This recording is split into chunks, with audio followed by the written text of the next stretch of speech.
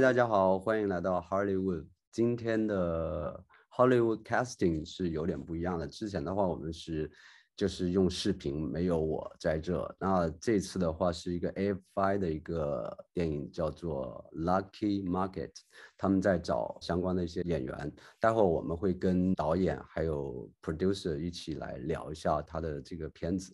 然后另外的话，所有的人物他们都会介绍一下，然后以及怎么样去申请这个角色。Hi, Eric.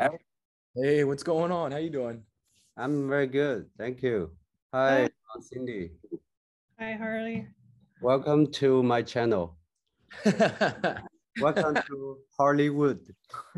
Hollywood, that's good. Wow, I'm like so backlit, you can't see me. Gotta change my channel is so much lacking compared to yours. All right, here we go. Okay. The good lighting.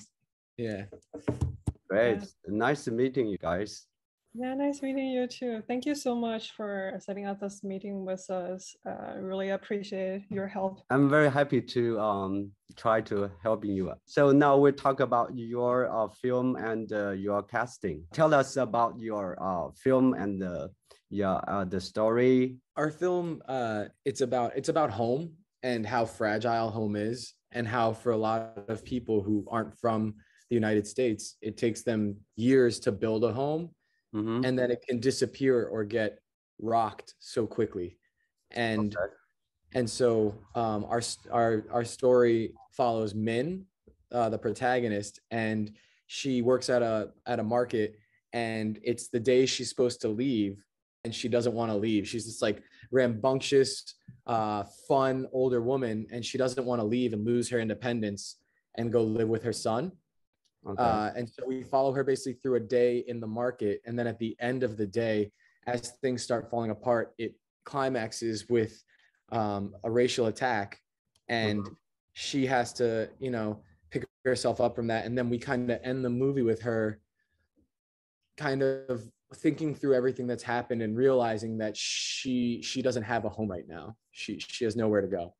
Okay. So originally it's kind of inspired a true event. Like when it first comes to me, like I was like seeing like an older woman like in San Francisco like fight back to like someone who randomly punched her in the face, or and like kind of like, and she was like the one who hit like the guy to the hospital. Like it's just like a way for self-protection. And I really see like the power and strength like in elder Asian women like during the attack.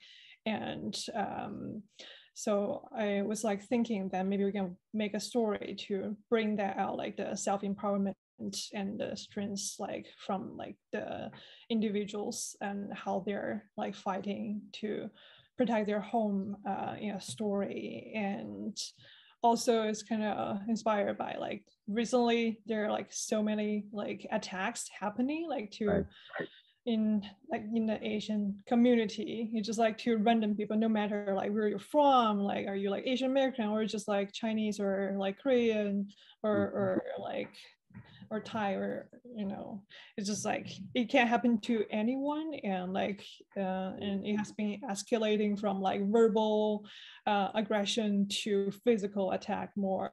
So I was thinking like as filmmakers we can do something to make a film to potentially create impact and ignite changes regarding the issue. How many casts are you looking for so far? So right now we have the two leads. I'm thinking like Min is the lady, the lead. Yeah, and we have some supporting characters like Ying, Ailin, Wong, and Lu. So like 4 more, like 4 plus 2, like 6 people totally looking for all of them. Okay, great. Okay. So Min she's not like how people typically think about elderly women. She loves to drink, smoke, have fun. She like, she's single, and she doesn't mind like she'll like at the opening scene, she wakes up next to a guy. Okay. Yeah, but she's just someone who like just no bullshit, tells things how it is, and has fun, So Andrea Andrea's a girl. We need someone between 9 and 13. 9 to 13. And she's very like hopeful and like sweet. But she also, you know, like she takes the bus to school. She does like she's like street smart, but she's very sweet and sincere. What is her relationship with Min? Mm-hmm. So she comes to the store like every day.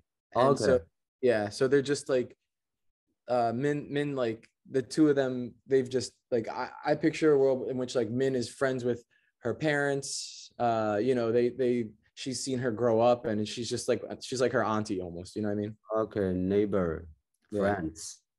Yeah. Okay. They have a very good relationship. Yeah. I.e. Min, you know what I mean? Ying is a 30 years. Yeah. And okay. he's like he works in tech. He cares a lot about his image. He always wants to be seen as perfect. Ying's her son. He's visiting from out of town. He lives in SF. He's trying to get her to come back to San Francisco with him. And next, Lu. Lu is another. Oh yeah, so, he's a co-worker. Yeah. So Ailin and Lu are both co-workers. Mm-hmm.